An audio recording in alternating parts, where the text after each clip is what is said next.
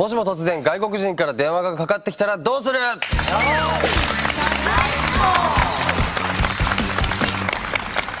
今日はさっき上のロビーでちょっとすれ違ったんですよ、河合さん。今日ドッキリされるんだなと思ってこっち座ってた。はい、今日はこっちで、今日はドッキリなし。やべえ、会っちゃったぐらい思ってたの。会っちゃったけど大丈夫かと思ってたんですけど。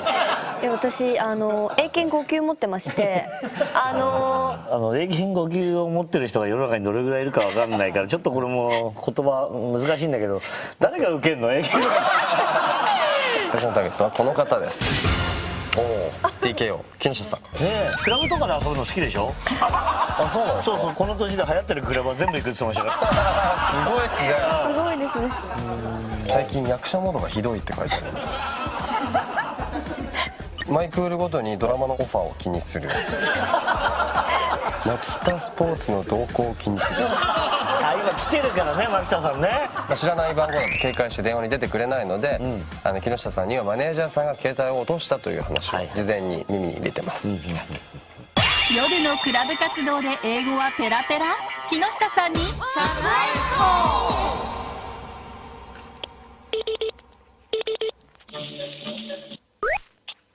もしもし。出んの早い。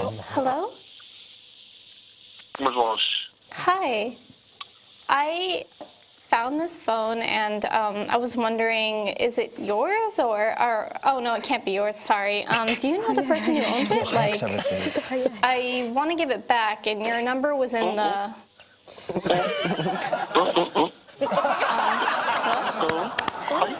もしもし。野田の携帯、野田テレフォン。 I found... 野田テレフォン。 Yeah, I found this telephone. What's your name? 野田テレフォン。なんで？ What's your name? 木下です。 Your Kinoshita desu? 木下です。I'm Alice. アリス？ Yeah. Do you know who owns... ちょっとパニック。 What? マイパニック。 Your panic?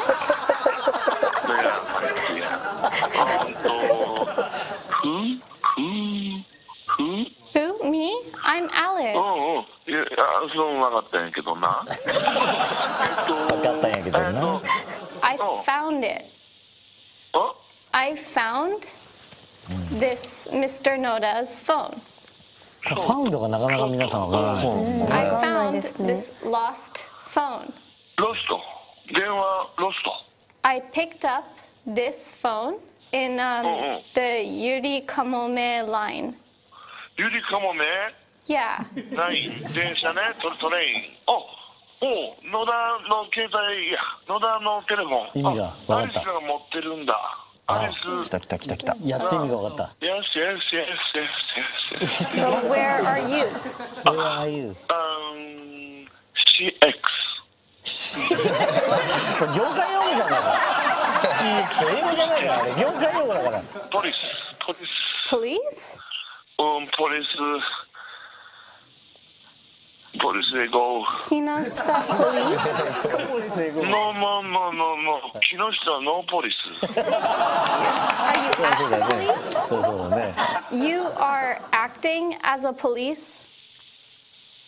アクティング。 Are you an actor? アクター。 Oh, okay. コメディアン。Oh, which? Wait, which one? フェイマスコメディアン。 I like actors, but I don't like comedians. 渋い。嫌な声したね。 Are you famous?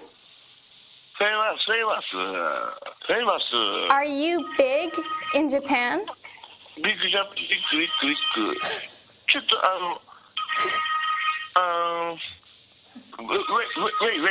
電話が鳴ってる。どうした？出てる。ちょっと待ってな。後で電話するわ。ハロー。 I want to see you.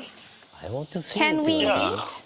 My business now. Okay, I'll wait for you. waiting for you. わかるかな。 What time will you be done? kind. Time. No, kind. Very kind. What time? こんなゆっくり言ってくれる外国の人いるの？ What time do you finish? 切れた。Business finish. Yes. 10 o'clock. 10 o'clock. Oh. Where is CX? Really? 英検5級はね、ウェアはわかるでしょ？ウェアはわかります。わかるね。英検5級以下だな。台場木下さん。台場よ。台場。 Daiba. Okay. お台場。 Okay, I know ゆりか Daiba. もめライン。Fuji TV. いや。無理やり分かってくれたじゃない。CX でフジ TV って分かる外国いないだろうね。インフォメーション。 And wait, what's your agency? Your agency? エージェンシーわかんのかな。 Your company. カンペ。 Business company? でカンペイさんじゃないから。ビジネスカンパニー。 Company name. 松竹。 I know Shochiku. あの松竹。そんな有名なの松竹。 Tsurube. 鶴瓶。 Yeah, I like Tsurube. I like 鶴瓶。もう、my like 鶴瓶。 Yeah, do you know him? ん Tsurube, your friend? フレンド、まあ、フレンド。 Really? フレンド。 OK。富士 TV。10 o'clock。 I will go. インフォメーション。 Okay, で、鶴瓶。 you come, right? インフォメーションで鶴瓶ってどういうこと？のだテレフォン。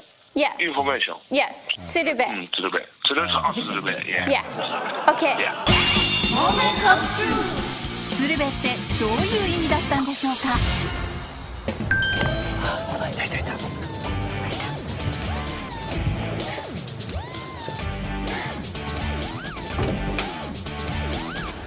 ポリスへゴー。ゴーポリスへゴー。ありがとうございます。ちょっと木下さんも本当にポリスへゴーじゃないですよ。ねえ。かかってきましたね電話。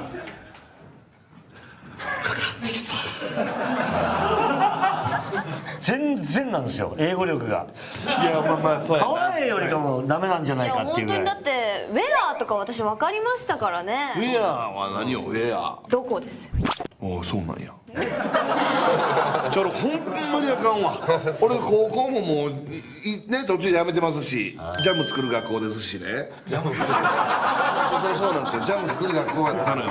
いちごジャム。何おかしいの。時間割も国語算数ジャム社会って書いてたから。いやほんまそんな学校やったんでもう英語は全くダメです。途中で外国の女の子が鶴瓶って言って。フジテレビ来たら鶴瓶さんと喋らせてくれるって言うてるやと思ったんや。ほんで俺もとりあえずフジテレビ呼ばなあかんと思うから鶴瓶来るでと来たら喋れるでっていうのを言うてたつもりやって。あの方そうです。あ可愛い。アクターじゃないですよね。恥ずかしい。この後は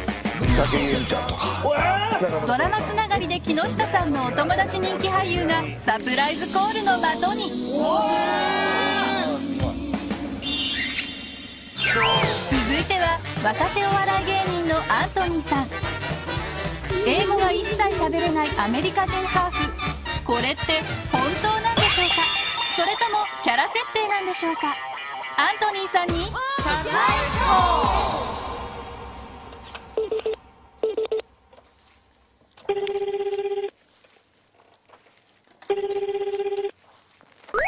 ル。もしもし。お疲れ様です。 Hello?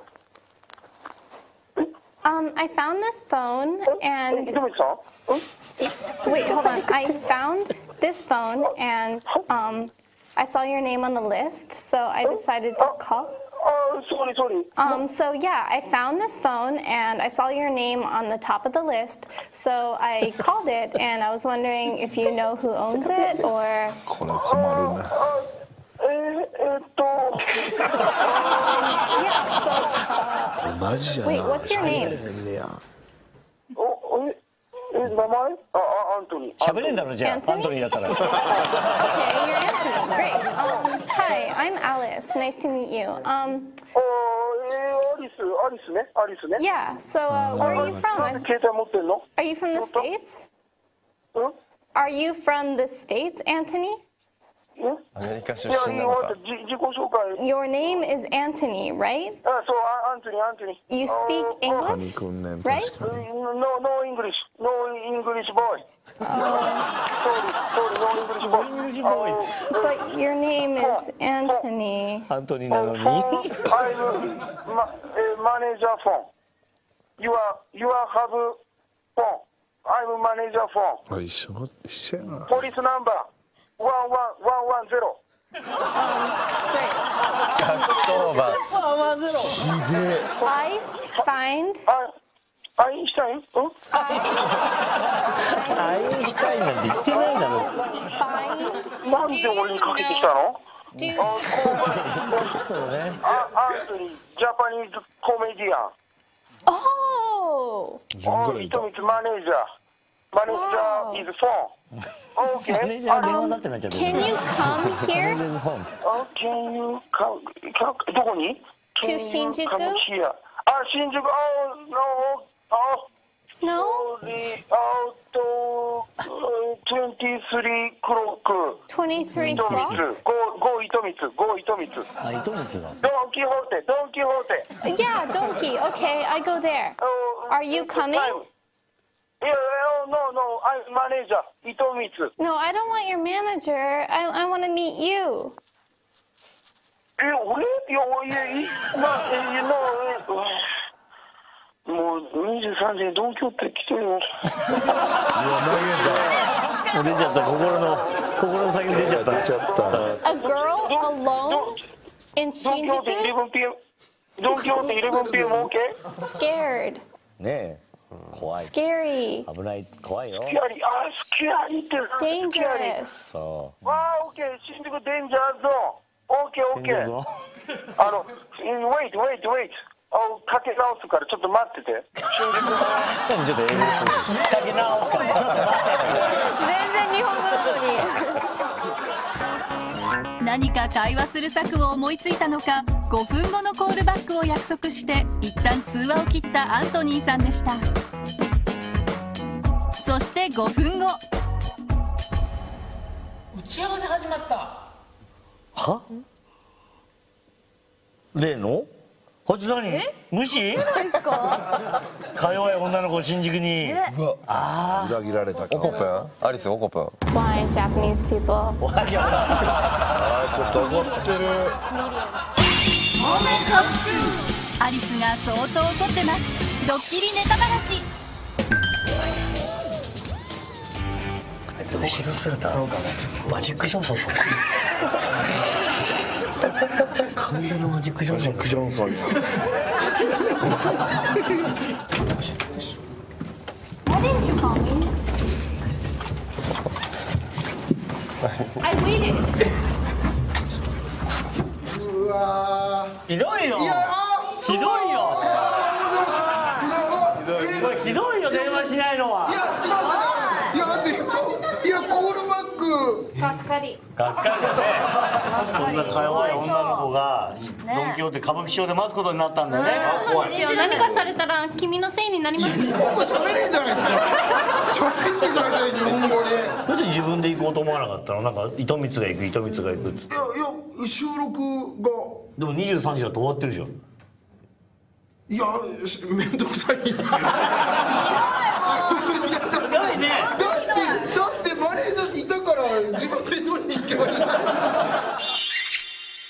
ちなみにどういう人友達いますか、木下さんって。武井絵美ちゃんとか。おえすげえ。まあドラマ3ヶ月やってると。なんか噂によると、加藤愛さんのことをラブちゃんと呼んでると。どういうこと？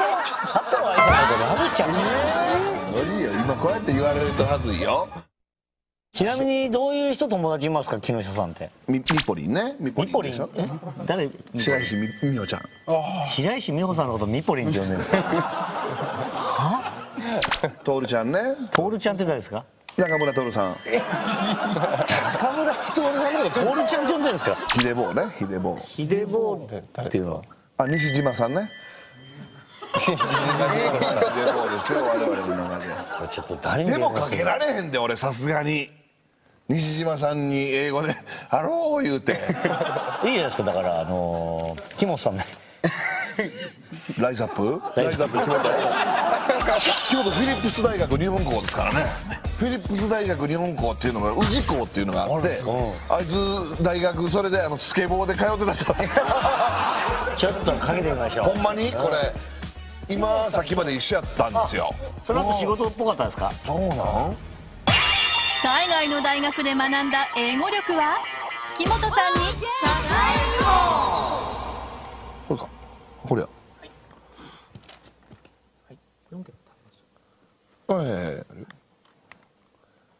貸すの嫌やな。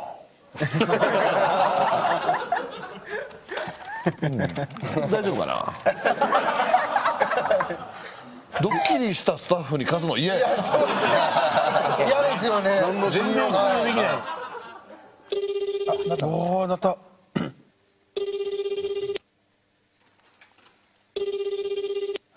嫁とんのかな。はい、もしもし。Hi. I found this phone, and do you know the owner? もしもし。Yeah. I found this phone. Do you know the owner? あは。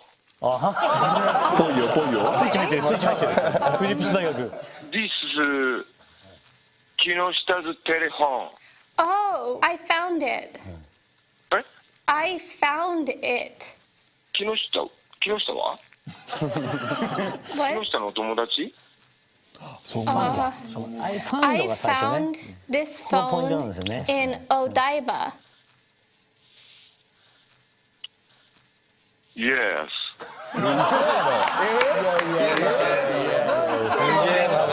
No Kinoshita here. 木下 here. No, not here. Only Not here. phone. はい。 Only telephone and me. 木下 is my friend, partner. Okay. おお、映画木になる。下 is my partner. あんたゲイなの？ Your best friend? Friend, yeah. Your boyfriend? Friend, ボーイフレンド？ Boyfriend? boyfriend. こっちじゃねえ。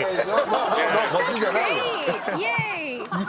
ノーイエイエーイ言ってるやん。 So you're gay. バカタレが。 You're gay. No. I'm not gay. I'm not Okay. simple. シンプルシンプルな関係。A simple man? どういうこと？シンプルゲイじゃなくて俺はシンプル面だって。Your name? I'm Alice. What's your name? Kimoto. Kimoto? Yeah, how are you? I'm doing great. 英語になってきましたね。なぜwhy 確かに。 you have なんであなたが持 Oh, ってんの？ I found it. Find. ここ頑張れ。 find Find lost phone ここや。 on the road. Street. ちょっと分からへんな。 Odaiba Street. Pick up phone. pick up Yeah. I picked up. this phone. Yes, on 理解した。 Odaiba Street. 落としてたってこと？来た。まずやってくれてサンキュー。 Oh, you're welcome. いい人。ピックアップしてくれてサンキュー。いい人だ。 Can you come to Daiba? Come to ダイバー。お台場まで来れる Odaiba? か？今から。 Yeah, can you come? お台場来てくれにるのかな？今から。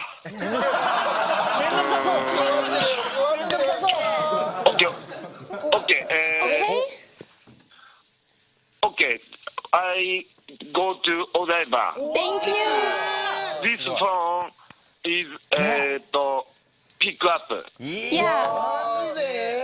You're こ a れ good はさ friend. すが木本さんだね。 Yeah, yeah. 優しい。 I'm inside the station. I don't want to go out. 5 station Inside the inside Daiba station. Inside the gate. inside the gate. 改札。Please wait. Diver station gate. Inside Okay. gate. Okay. 何時に Okay. What Thank time? you. Time? Thank you. Time? 30 minutes. Thank you. こちらこそ Thank you. Thank you. あなた車何乗ってん My の friend's phone. I'm waiting for you. あなた車に何乗ってんの What's your car? Car. BMW? No BMW. No BMW. Benz? え Benz? No, no, no, no, no, no. Ferrari? Ferrari? フェラーリの発音こんななんですね。 全然知ってるフェラーリじゃない。 I'm waiting. Thank you. Thank you. 優しい Okay. Thank you. Yeah, driving higher diver station. Thank you. Thank you. こちらこそ Thank you. こちらこそ Thank you, Mr. Kimoto. Thank you, Alice. Bye. Bye. さすがフィリップス大学。いやだって僕のために今頑張って英語で喋ってくれて、で今ダッシュで向かってくれんのやろ。そうです。優しい相方やな。もう抱きしめたいでしょ今。いやもうあいつでよかった。ありがとうって電話してあげた方がいいですよ今。お前な、はいあ電話しよもう出ちゃうから。そうですね。しないと早くしないと出ちゃう。う。ほんまにサンキューやわ。もしもし、アリス。木下です。見つかったん携帯。優しい。あそうかそうか。もう全部言うね。は何々実はですね。彼女木本さん矢作ですおぎやはぎの。矢作はい。すいません。あの番組おヤマピーの。すいません、山下智久と申します。すいません、急にドッキリかけさせていただきました。山下君どうもすいません、おはようございますおはようございます。すいません、すごいなんかめちゃくちゃいいコンビ愛見せていただいてありがとうございます。ありがとうございました。可愛いです。本当にこれ見た全国の女性本当に惚れますよ。マジでマジでわけわかってない。俺昔逆に木下が俺が携帯落とした時に拾ってくれてちゃんと届けてくれたんよ。やったことあんねん。いや今回逆の時が来たな思ってこれもうちょっと TKO さんのプロモーション番組じゃないか。そうっすよね。すいませんでした。ありがとうございました。ありがとうございました。ありがとうございました。ありがとうございました。いやすごいドッキリの流れのこの涙出そうな感じ。